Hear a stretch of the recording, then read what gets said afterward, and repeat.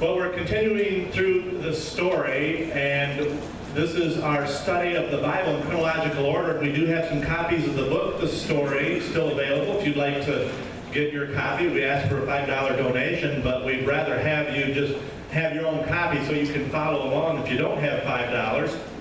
And we've been looking lately at a section of Scripture that are called the prophets. And we've looked at some of the different prophets like Isaiah and Ezekiel and Jeremiah. And this week we're going to be in the book of Daniel, looking at some things out of the prophecy of Daniel. But we're not going to focus so much on Daniel because probably most of us are familiar with him more so than some of the other folks in the Bible. I mean, we've heard of Daniel in the lion's den and the fiery furnace and all those stories. But what we're going to do today is we are going to focus on a man who was the king of Babylon during the time when Daniel was a prophet. And his name is Nebuchadnezzar. So let's turn in our Bibles together to Daniel chapter 4. Daniel is in the Old Testament.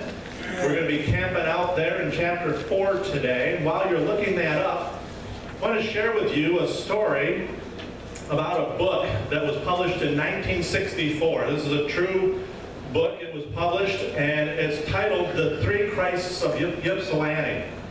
And the Three Christs of Ypsilanti told the case story that took place in our own home state here in Ypsilanti, Michigan, where Dr. Milton Rokeach shares about three patients of his who had these illusions of grandeur. In fact, they had such illusions of grandeur that they literally believed they were God in the flesh.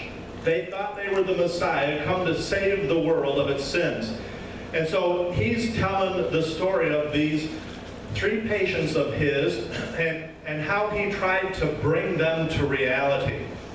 And help these three guys named Leon, Clyde, and Joseph come to the realization that there is a God, but they are not him. So one of the strategies that he used that's described in this book to bring them to reality is he had these three men spend a lot of time together, actually live together for a couple of years. And so they would sleep in the same room, they would eat at the same table, they would share in the same group therapy sessions. And his hopes were that as they interacted with one another, they would see each of them, oh, these other two are claiming that they're God. Wait, there can't be three gods, right? So he was hoping that would kind of wake them up to reality. Well, unfortunately, it didn't work. It just led to a lot of chaos and confusion. For instance, they'd be in a group therapy session together, and one of them would say in the presence of the other two, I've been sent here by God to save the world. I'm the Messiah. And Dr. Rokeach would ask him, well, how do you know that? And then he'd say, well, because God told me so. And then he'd no less get finished with his statement, and one of the other two guys would say, I never said no such thing. And so they start arguing with one another, right? And it just kind of led to chaos and confusion. And they continued just living in this alternate reality where they thought the universe was all about them, that life centered all around them. Now think about this for a moment. If that's all it takes to be considered crazy, then probably a lot of us ought to be committed, right? Because we oftentimes live the same way, where we think that the universe is all about us and life should just center around our lives. And if you look at the way that we treat people, or if you look at the control issues we have, you know, how we always need to be in charge, it sure seems like oftentimes we are confused about these issues of who is God, you know, and who is really supposed to be the one in control. As we study King Nebuchadnezzar, he is a case study on what it means to think of yourself as God, because he was certainly full of himself. Over the last few weeks, we've been talking a lot about idolatry. And we've seen that idolatry is when you put anything or anyone else in place of God in your life, right? And so we tend to think of idolatry as this antiquated, irrelevant sin of the past. It's not something that applies to us anymore. But what we've discovered is really, it is pretty prevalent in our culture today and in our lives. And no, we may not have golden images that we bow down to and worship every day, but there are all kinds of substitutes we put in God's place, aren't there? And there are things that we look to save us instead of Jesus. I mean, it might be money, or it might be sex, or it might be power, or success, or entertainment, or food. The list goes on, the substitutes we try to put in place of Jesus in our life. But here's what I want us to see as we talk today. The base foundation for all of these false gods that try to vie for our attention is really me. Not me, but you. You know what I'm saying? It's that idea of me instead of the mission.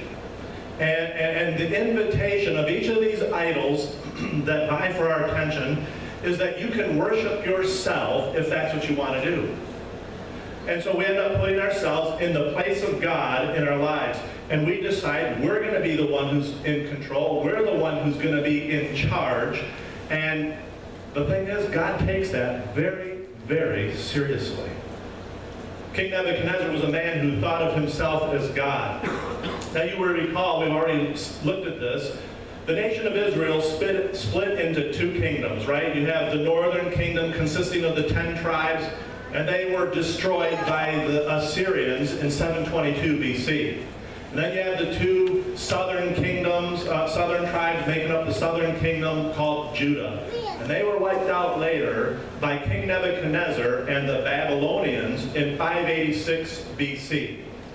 And whenever Nebuchadnezzar conquered a nation, one of the things that he would do is he would take the best and the brightest from the land, and he would force them to serve as his personal attendants. They were his slaves, so to speak, and they served him at his pleasure. One of the young men taken from Jerusalem in the southern kingdom at the time of its downfall was Daniel. And Daniel was probably 15 or 16 years old at the time, but he was very smart, and the people recognized this. And so Daniel was sent to serve this foreign king of Babylon, King Nebuchadnezzar. Nebuchadnezzar, he had all the power in the Mediterranean world at the time. No one was more feared than him. And he is this graphic example of what life looks like when we put ourselves on the throne of our heart instead of God. There's also a prophet during this time by the name of Ezekiel, and he was a contemporary of Daniel, actually. And Ezekiel paints this picture of what it means to replace God in our life. And so in Ezekiel chapter 28, verse 2, he says, "In the pride of your heart you say, I am a God. I sit on the throne of God. But you are a mere man," Ezekiel says.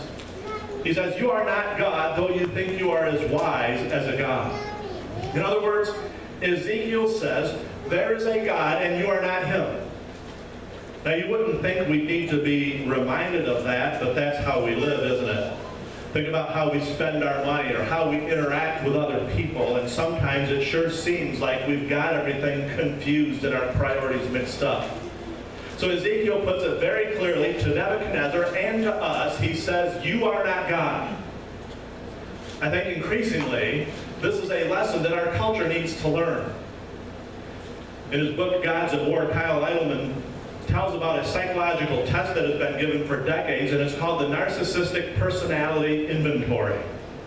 This test involves a person who answers questions, basically responds to statements that are made on a scale of 1 to 5, and you have to rate yourself on how much that statement applies to you, whether you think it's true or not. So for instance, one of the comments would be something like, if I ruled the world, it would be a better place. And if you believe that, you know, you would rate yourself on a scale of 1 to 5.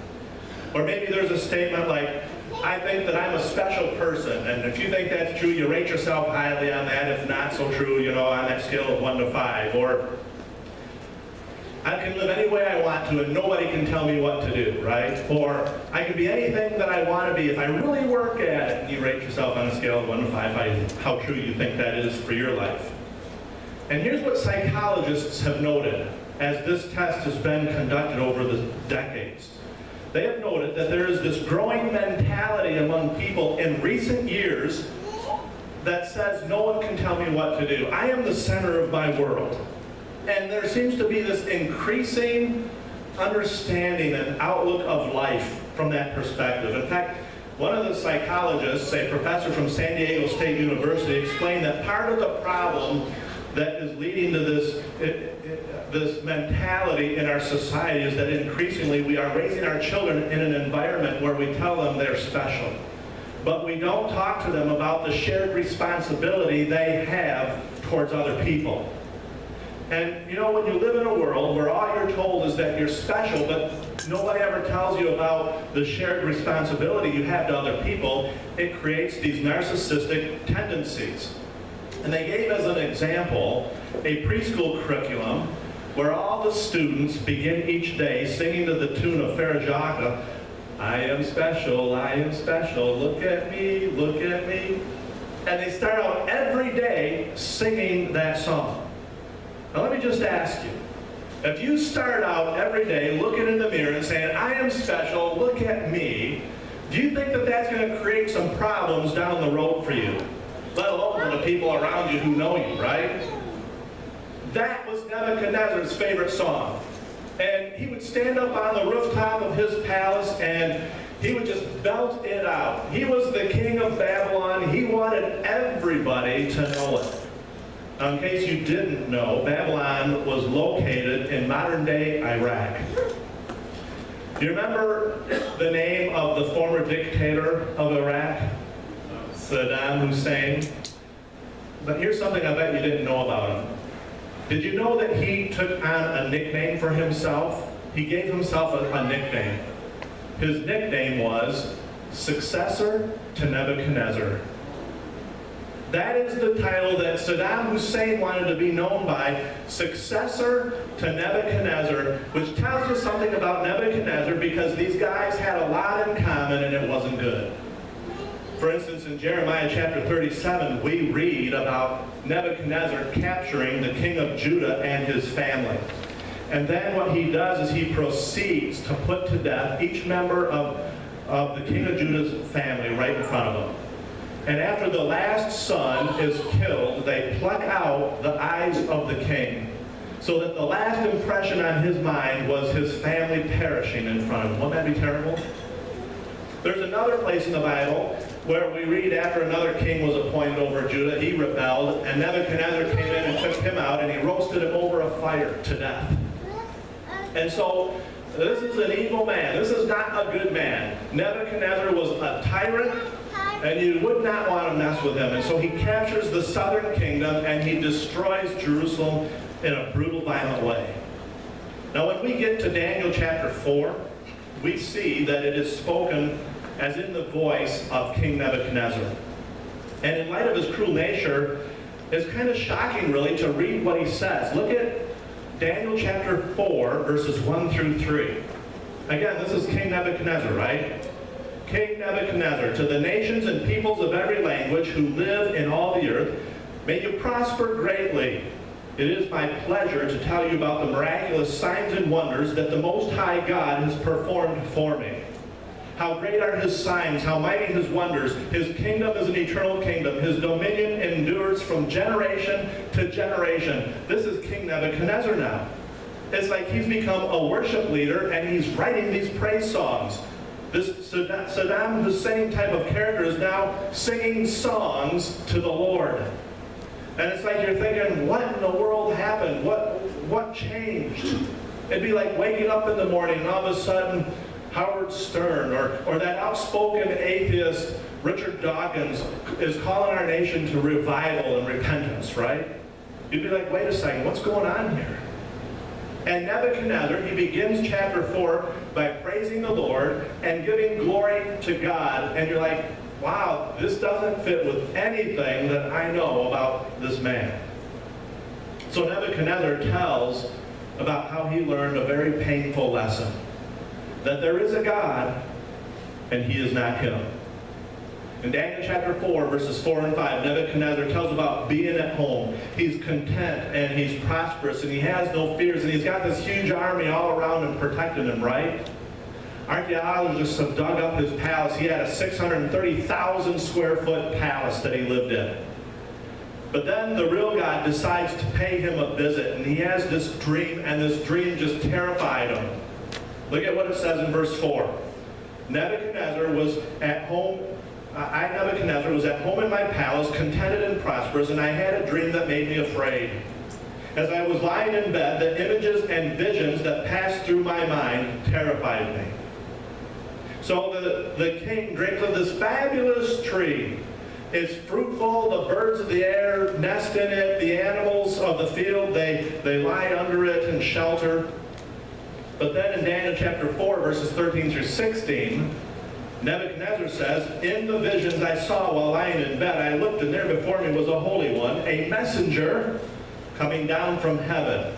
And he called in a loud voice, cut down the tree and trim off its branches, strip off its leaves, scatter its fruit, let the animals flee from under it and the birds from its branches.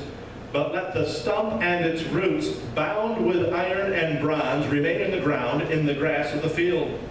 Let him be drenched with the dew of heaven, and let him live with the animals among the plants of the earth. Let his mind be changed from that of a man, and let him be given the mind of an animal, till 7 times pass by for him. Now 7 times might be a reference to 7 years in the Bible. 7 also means complete. And so the message here is that God is giving Nebuchadnezzar is that until he figures this out, this is what it's going to be like. This is what's going to happen until he figures it out. So Nebuchadnezzar knows that this isn't just an average dream, right? There is something going on here, and he's trying to figure out what it all means. And so he calls in his court magicians, and he calls in his interpreters, and he explains this dream to them, and he asks them, what does this thing mean? But nobody knows. And eventually Daniel, the exile from Jerusalem, he is brought in to hear the dream, and it is explained to him.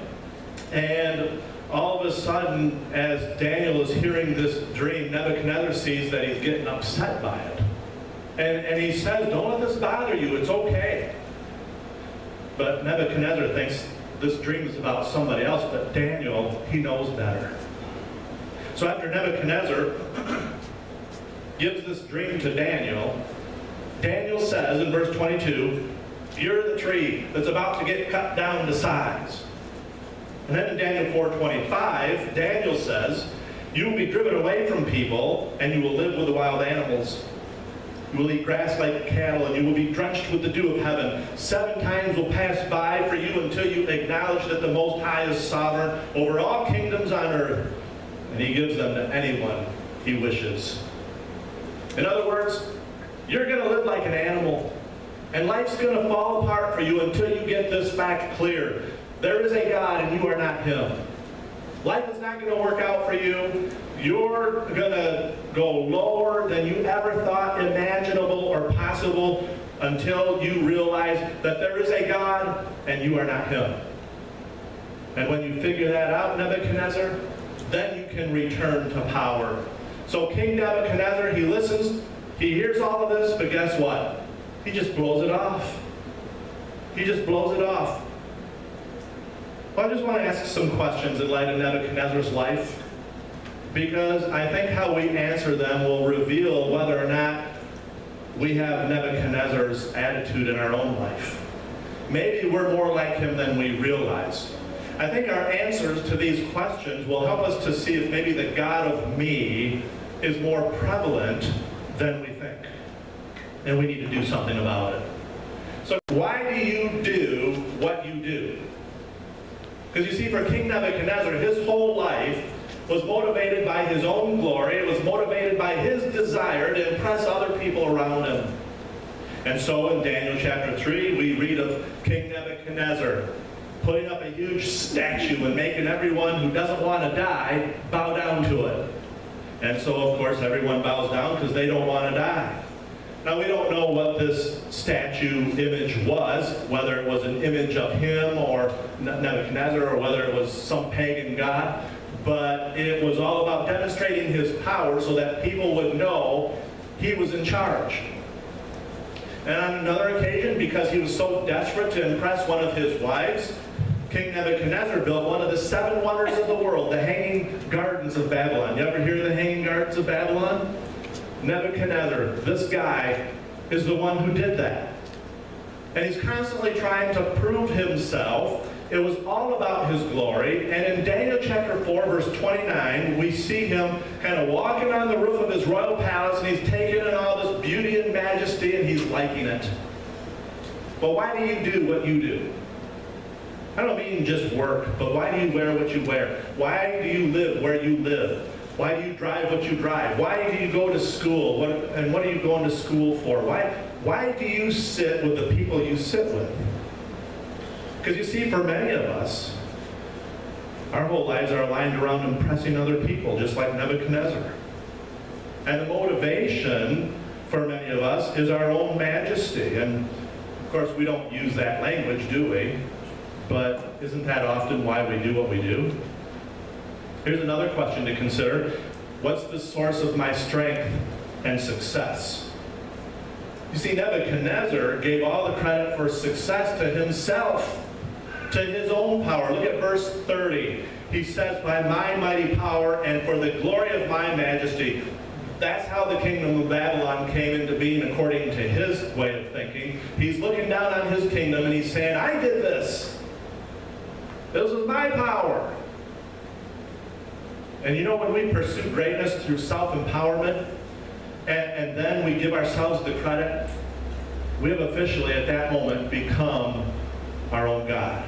That is the definition of idolatry. We take the glory that rightfully belongs to God and we put it upon ourselves.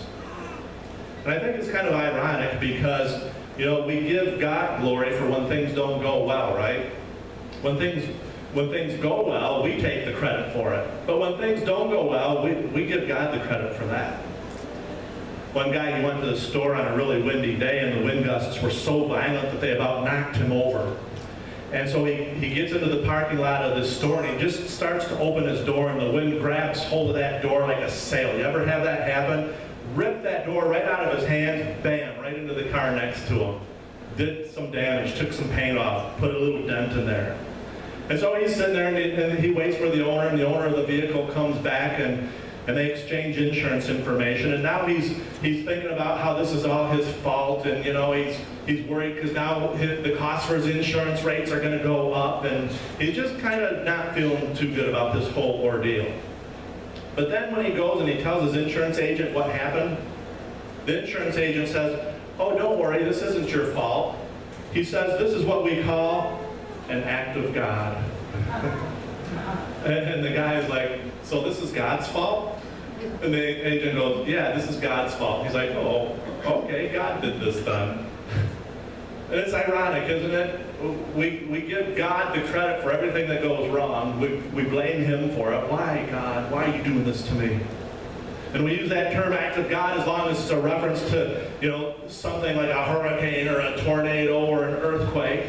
It's an act of God. But if it's a blessing, if it's goodness, if it's some kind of prosperity, then we tend to be the ones that take credit for that. We say, look what I've done. And this is how King Nebuchadnezzar thought. This is how he saw everything. Habakkuk, another prophet of the time, explains people like this, and he puts it this way in Habakkuk chapter 1, verse 11.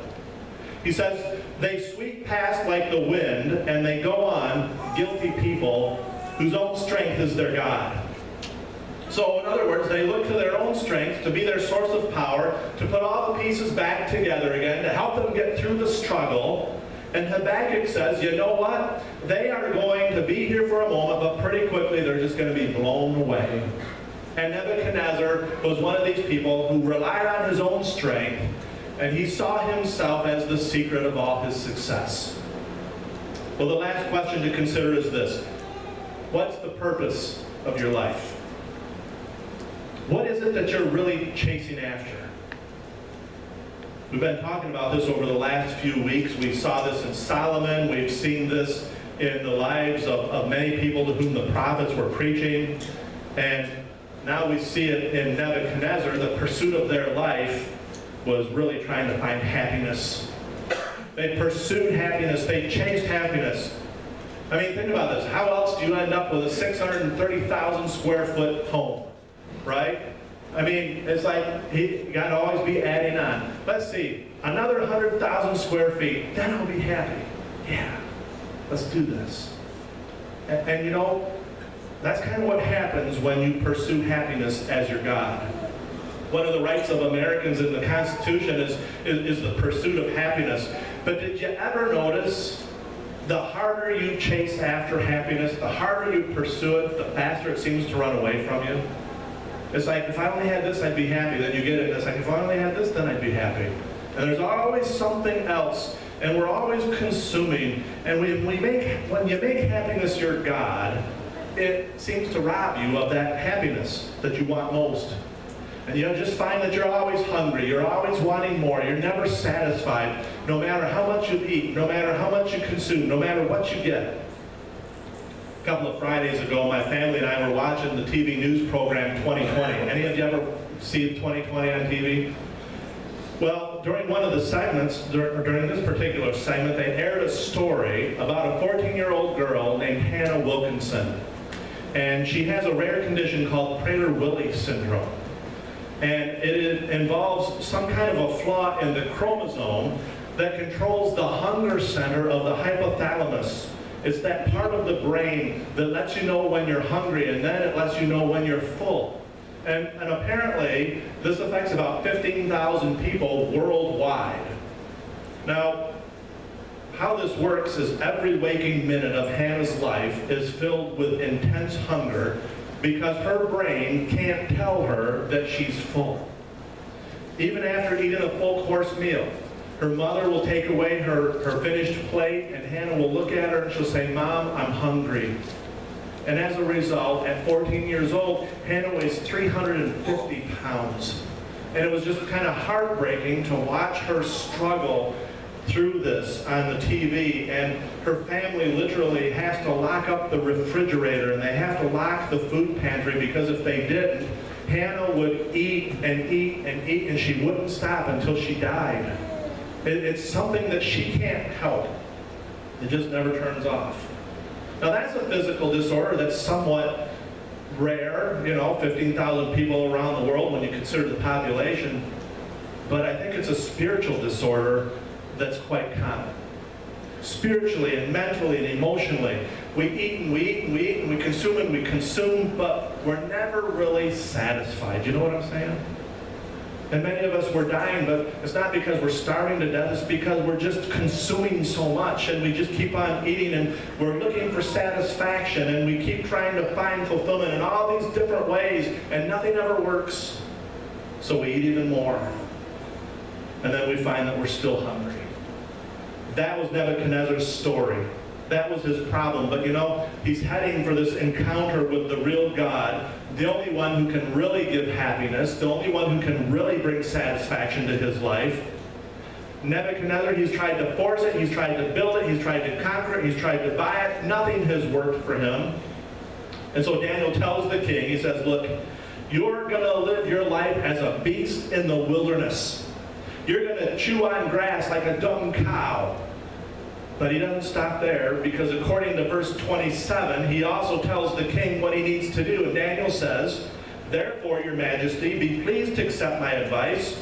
Renounce your sins by doing what is right, and your wickedness by being kind to the oppressed.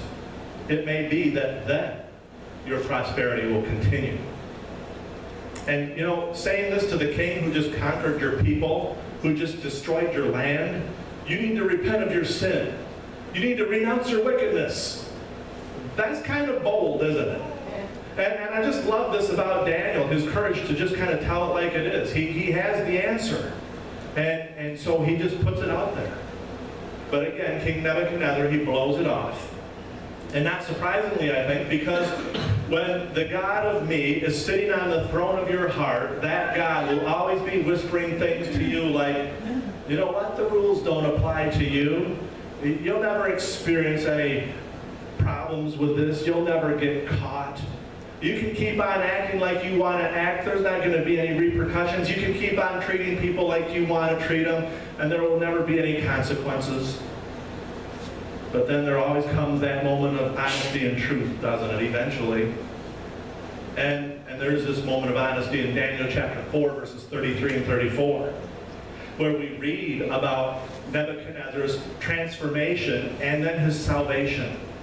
And this is what it says. He was driven away from people, and he ate grass like cattle. His body was drenched with the dew of heaven until his hair grew like the feathers of an eagle and his nails like the claws of a bird. You got to picture this. Nebuchadnezzar won't sleep in his own palace anymore, 630,000 square feet, right? He's wandering outside. He sleeps under the stars like a beast of the field. His hair is greasy and it's all matted from lying on the ground, and his manicured nails have become long pointed claws. He lives like a wolf man for years. But then finally in verse 34, we read these words, "My sanity was restored." Here's what it means to be sane. He stopped thinking that he was God.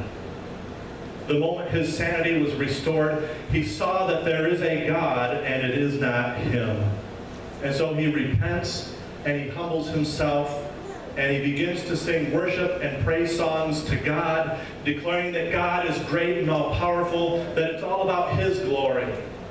And so his motivation changes from living for himself to living for the glory of God. And he begins recognizing that his strength is not in his own power, but it's in the power of God. God is the one who gives, and God is the one who takes away. And the purpose of his life changes from that of just pursuing happiness and always consuming, pursuing more and more. And now he tells of God's greatness to all in the world who will listen. But it took a lot for him to get off of his throne, the own throne of his heart, didn't it? And my question to you is, what's it going to take for you? What are you going to have to experience in this life to realize you can't be in the driver's seat? What's it going to take for you to realize that there is one God and you're not him? A preacher went to a state penitentiary to preach to a group of inmates one Sunday. And you know, they say preaching in a prison is the best place to preach because you have a captive audience. Sorry. As this preacher was talking about his experience that day, he said, you know, there's a level of authenticity when you are in a prison like that. Because and he says, I think we all need to learn from this. Because these guys, they come in to worship and they all know they're guilty. And they come to the worship service and they're all dressed alike. He says, you know, you can't really impress too many people with your wardrobe. You can't really impress too many people with your accomplishments when you're in an environment like that. And so he preaches his sermon. He gives them this message of God's love and God's grace. And he gets done, and afterwards, as he's visiting with the inmates, one of them comes up to him and he shows him his Bible. And he pulls a picture of his family out of his Bible and he talks about them. And then he says, you know, I tried it my way and it didn't work. And so now I'm doing things his way. And then he added these words. He said, I just wish it didn't take me having to be sent here to put God in charge. That minister wasn't talking to Nebuchadnezzar, but he could have been.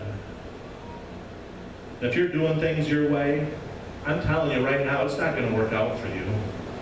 I mean, it might for a little while, things might look good. You might have your own kingdom for a few years, but the time is coming when you will see that you are not God. The power, it doesn't belong to you. There are certain things that you can't fix. There are certain pieces that you can't put together. And now in the pride of your heart, you can keep on saying, I'm going to keep being in control. I'm in charge. I'm going to do what I want to do. I don't care what God says. You can do that, but you're not going to like where it ends up. And I don't know what it's going to take for you to realize that the Lord is God, but the Bible tells us that when Jesus returns, every knee will bow and every tongue will confess that Jesus is Lord. And my prayer is that it won't take some tragedy for us to realize that. My prayer is that we won't wait until the day Jesus returns, but that today we will all realize there is a God and we are not him. Let's pray. God, we thank you for your mighty power and for your greatness. We just say right here now, we are here for your glory. It isn't about us, it's all about you. We recognize that the world doesn't revolve around us, and we just say it. You are the center of this universe. So God, impress upon us in these next few moments that you are God, and we just pray that you would allow us to come to you with humble acknowledgement of your power and your might and your strength.